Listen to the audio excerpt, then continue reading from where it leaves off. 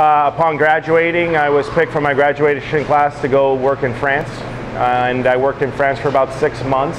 And 9/11 happened shortly thereafter, going into my 7th month. I think I was in Paris at that time. And I was going to kind of work my way through Paris.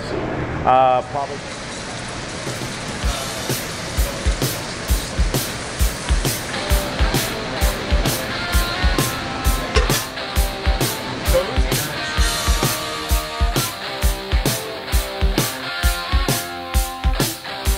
To be a Yankee. You know, nobody spoke English to me until the last week.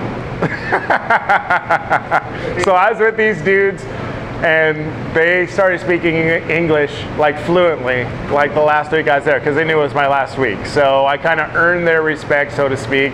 And you know, it was more of just camaraderie amongst, I guess, you know, rolling up our sleeves for about 6 months and really making some beautiful food together. But it also taught me from a worldwide perspective how respectful we should be and how conscious we should be of other cultures. You know, for me to come into that kitchen and speak broken French and think I was going to get away with it was really self-serving, and it wasn't courteous.